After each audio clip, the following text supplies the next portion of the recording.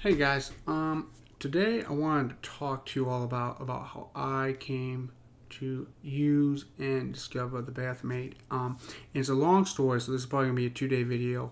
But let's just get into it, right, guys? Let's just get into it. Like how I came to discover the Bathmate. Okay, so when I was in my early 20s, guys, I was overweight and I was under the perception that I was below average.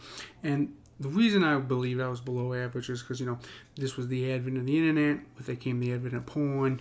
You watch porn. Lots of people have, giant cocks. And you're like, well, I don't have that. Like, you can kind of see the thinking, right? The false perception, right? Looking back, I probably was average, right?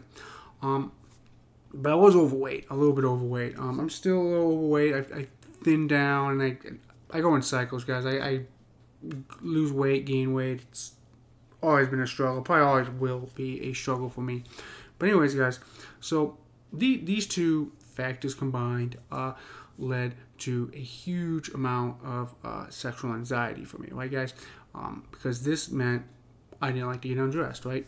Did not like to get undressed because I was overweight and I thought I was below average. Okay, so with this subtext in mind, guys, when I went to try to go on dates and talk to girls and all that stuff, that was always in the back of my mind, right? So it like jives the vibe, it jives the interaction in a very, very, very bad way, right?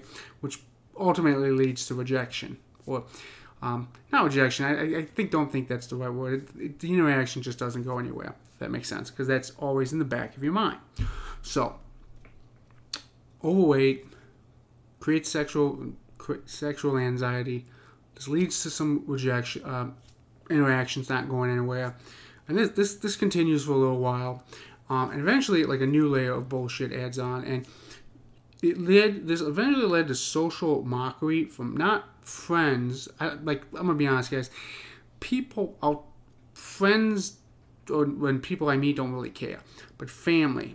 That's where it kind of was like the mockery came in for me. The mockery is like, oh, why are you single still? Why haven't you found somebody? What the hell is wrong with you? Like, this is the type of conversation I received from family members. And this is kind of where, like, in my opinion, like a jump off the cliff moment for me. This is like where I guess you could say it didn't motivate me to change. It just sunk my confidence into like a black hole. So, right, guys, and that's basically what happened. My confidence, it just destroyed my confidence. Because if your own family don't support you, then who will, right? And I was relatively young, like early 20s, right? Just into adulthood when this all went on. So that happened next, okay? So this leads to not approaching at all because you don't got any confidence in yourself. You're like, you're kind of hard on yourself. Not approaching at all leads to depression, right? Depression. I heard a term of what depression is, and I really, really, really, really liked it, guys. I loved it, actually. Depression is yearning for the past. Okay, like, you don't like your present situation. You yearn for something in the past where you had it. Like, I heard that. I really liked it. Like, anxiety is fear of the future. Depression is wanting something from the past. I really liked that. And I just miss the days. I just remember when I was 18, very confident, like very, very confident. But then once the social mockery came from the family, I just saw the confidence kind of get sheaved in half. Now, I don't really hold this against them. I don't. There's way worse families out there than that. But that's here, not now, here. I just remember, got depressed.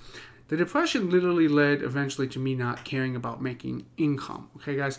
And that might seem seen, but if you don't care about yourself, right? You're depressed, you don't care about yourself. If I don't care about myself, why should I be making, like, money, right?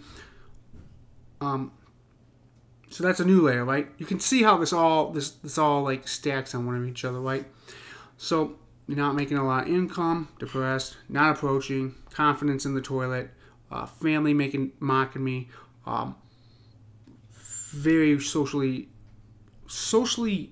awkward interactions, but not like in the sense like I don't understand social interactions, but in the sense like I'm dreading sexual encounters because I have sexual anxiety, and this comes because I'm overweight and I believe I'm below average because of just the media I've been exposed to. Okay, so now I get to the next layer. I get older. This leads to dread about my uncertainty of my future. Am I going to die alone? Am I going to die poor? Those weigh heavy. Those weigh heavy. Those weigh heavy on you.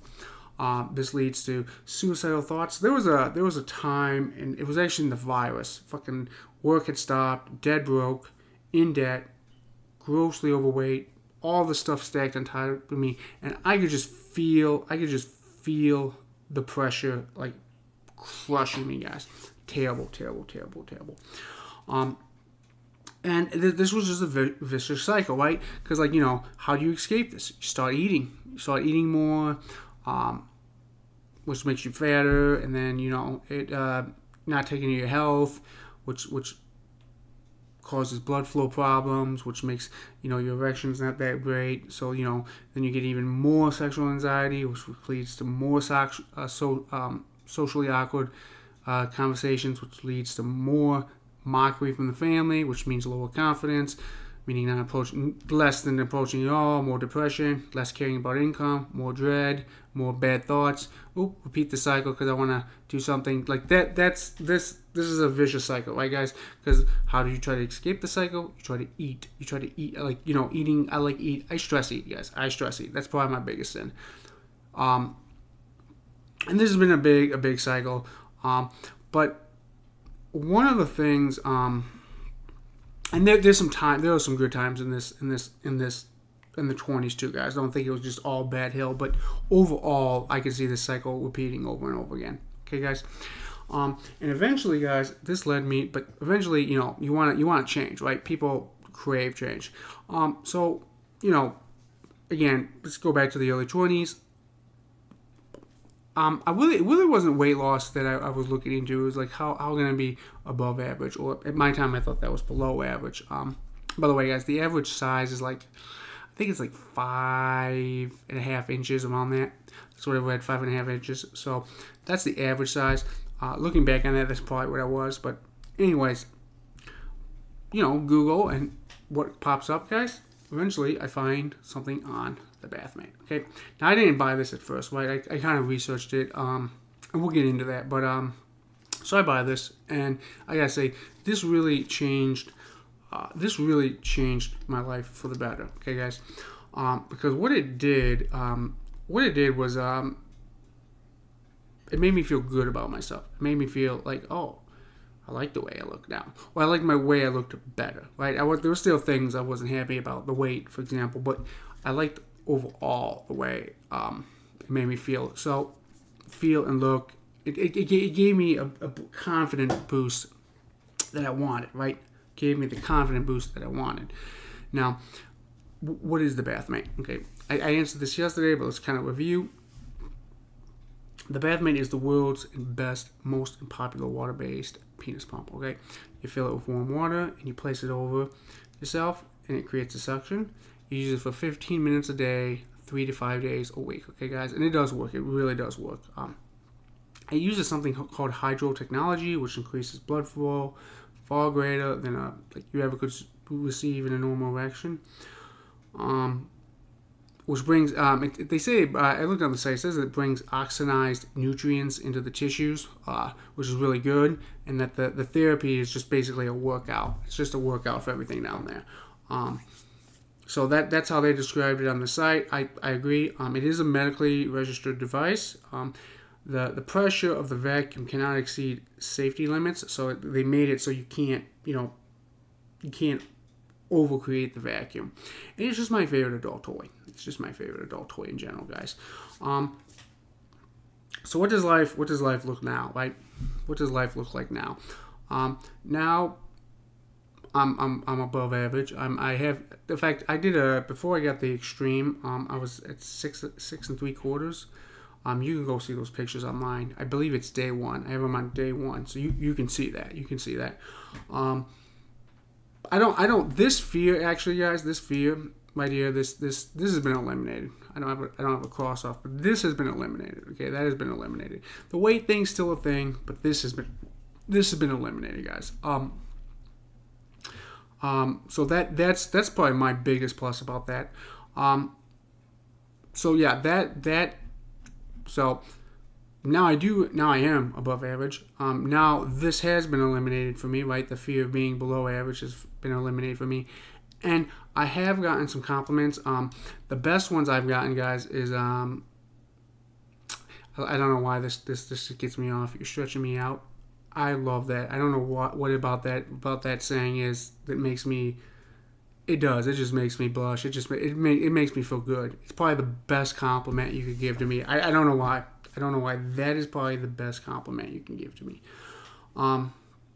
So that's why I suggest every man have a Bathmate. Every man. Because it is just a wonderful device. I think it is it's really good for your confidence. It feels good. It makes everything down there much bigger. Even if you don't believe in the long-term gains, guys, and there's some statistics on the website if you want to look at them. Even if it was just temporary, just one-day gains, that is still good enough because it's just incredibly, just like, again, see the pictures, guys. You'll be like, wow. So that's what I got for you guys. If you are interested in checking out the device, I have a link down below. Click it. They have a 60-day money-back guarantee. If you get the device, you do not like the device, you think this was a total waste of money, just send it back. But if you do, I think if you use this, guys, if you use this device seriously and correctly, you're gonna love it. You're absolutely gonna love it. Guaranteed it. So that's what I got for you guys today. I hope to see you on the next video. I hope you have a wonderful evening. Later.